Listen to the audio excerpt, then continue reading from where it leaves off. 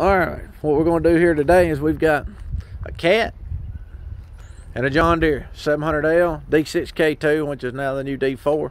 We're going to try to push them head to head. This machine's got about, I don't know, 500 hours on it, and that one's probably got 100.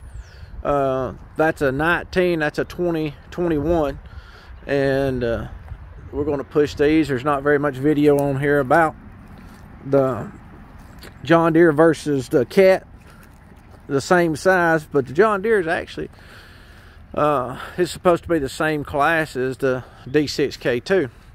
So we're going to try them out. So we've got our guys right here. They're going to film, and Michael, he's going to drive, operate the cat, and I'm going to operate the John Deere, and we're going to see what happens.